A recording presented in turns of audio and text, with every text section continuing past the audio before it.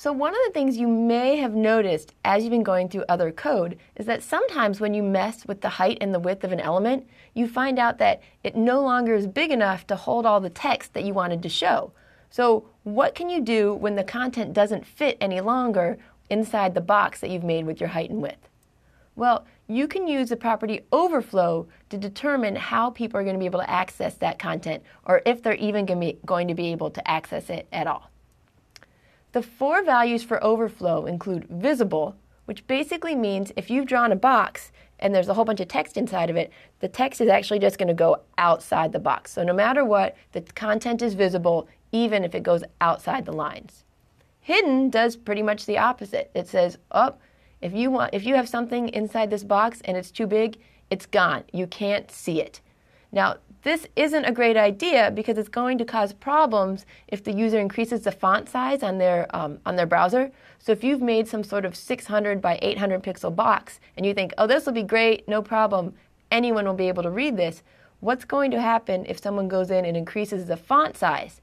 Your box doesn't get any bigger, but the text does. So they might not be able to see the content.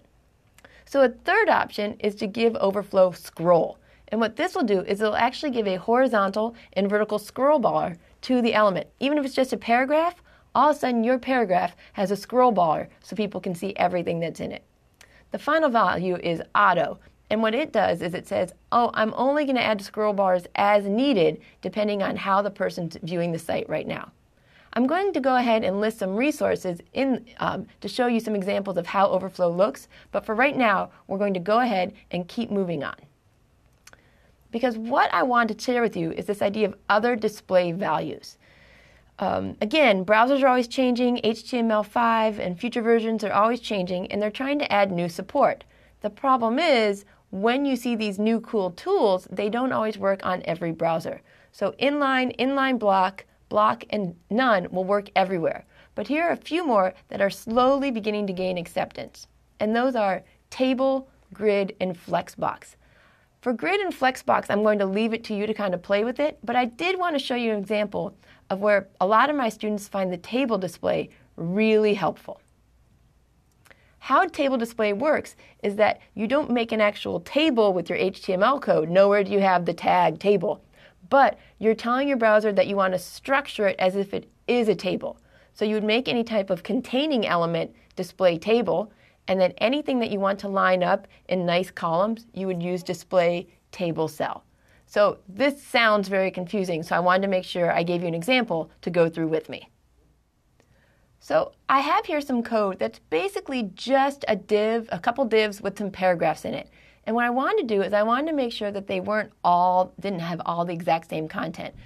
As you can see, each of the divs is now next to each other because we've told it we don't want them to be underneath each other. But this really isn't what you were hoping for it to look like. So let's go ahead and try adding that float left.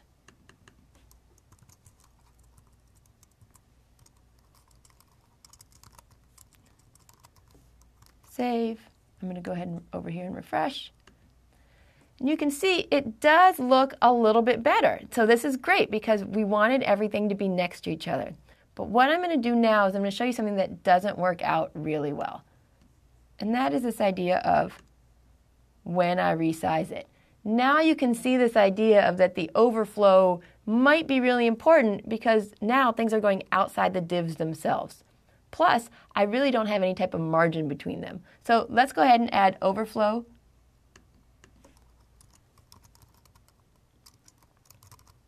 There's hidden, or scroll, just to show you what I was talking about there for a second.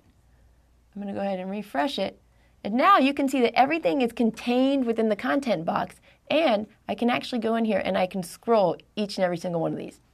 I'm actually not a huge fan of this because I don't like the way that people would need to know that they can scroll. So we're going to try something new here. Instead, what I'm going to do is I'm going to set the width to 30%, and I'm going to go ahead and use the inline block. And let's take a look at what this looks like now. I need to remember I'm using a new style sheet, so I need to go in and change my HTML, so I'm using that style sheet.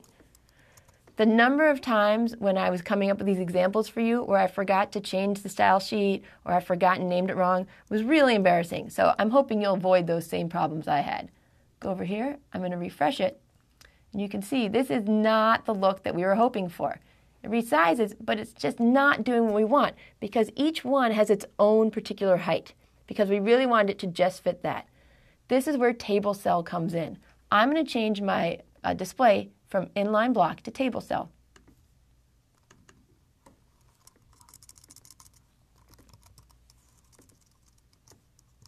And for once, when I go to hit refresh, I'm going to actually know why this doesn't work, but I want to show you. When I hit refresh, it looks actually okay right here because it's made it so that it all works out.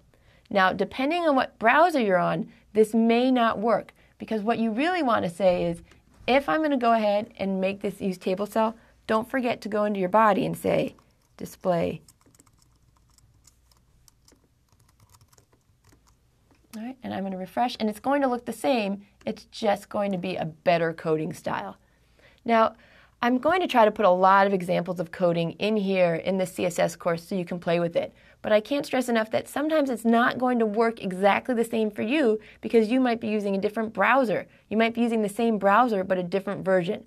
The most important thing is for you to go in there and keep trying these new values, seeing what happens, and playing with it. When it comes time for your final project, that's when to be really specific about making sure that everything looks good on every browser. The last thing I wanted to mention very quickly was this idea of visibility, and it specifies whether or not an element is going to be seen by the user. Now, we talked about this earlier when I talked about display none, but what goes on with visibility is you can actually see that space was left for it. There's just nothing there. So when you use visibility, the options are visible, hidden, or collapse if you're using tables. If you see this and you're wondering what the difference is between display and visibility, just remember that with display none, the browser acts as if it's not even there. You don't see anything.